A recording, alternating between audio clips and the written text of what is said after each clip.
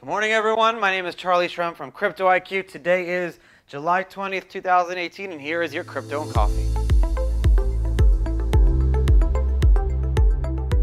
All right, everyone.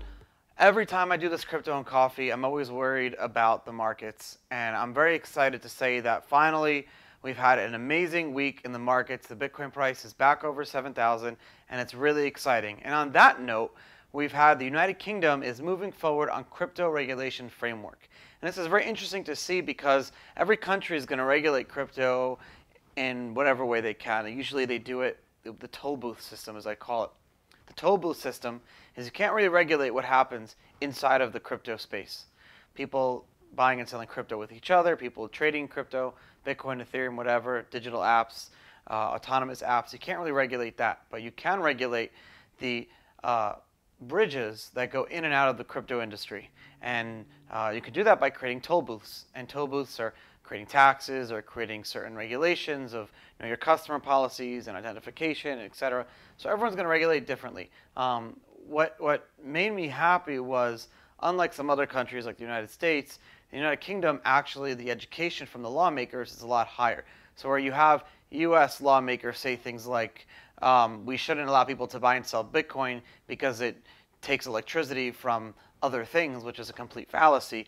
At least the United Kingdom, their lawmakers are pretty good on education. So education is super important when it comes to crypto, and it's why we started Crypto.IQ, to educate people on cryptocurrency.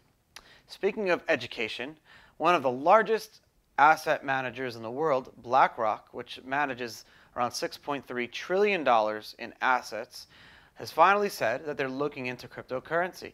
This comes after a little bit ago, the CEO of BlackRock said, we will never look at cryptocurrency. So now that totally shifted. They've developed a team within their organization where they are looking at crypto and how their fund investors and managers and people that use them to invest their money can be involved in the crypto space. This further legitimizes and pushes crypto investment and legitimacy for the next years to come.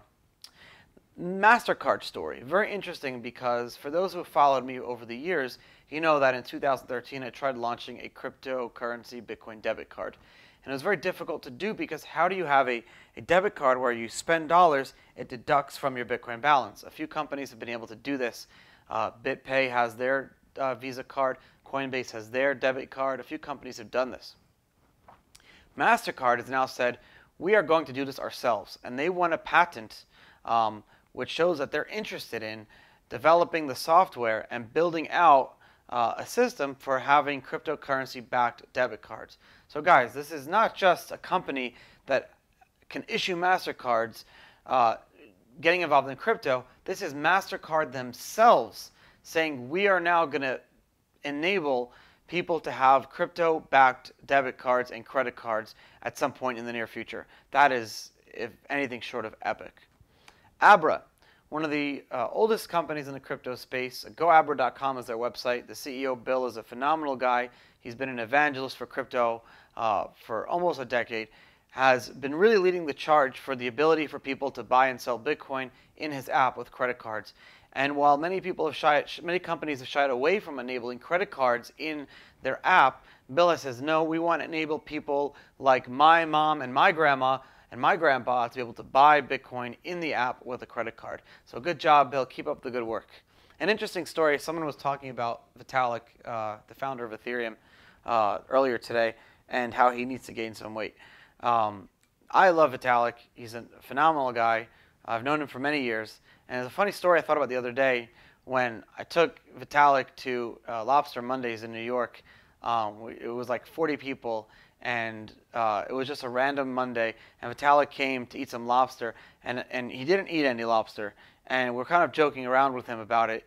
And it was just kind of like his whole mantra and his whole mentality and the way he looked at life was so interesting. And everyone was kind of teasing him because he hadn't invented Ethereum yet. He was just some guy who wrote articles for Bitcoin Magazine, and it looks like Vitalik had the last laugh on that one. So anyways, guys, have a great weekend. My name is Charlie Shrem from Crypto.IQ. This was your Crypto and Coffee. I'm out.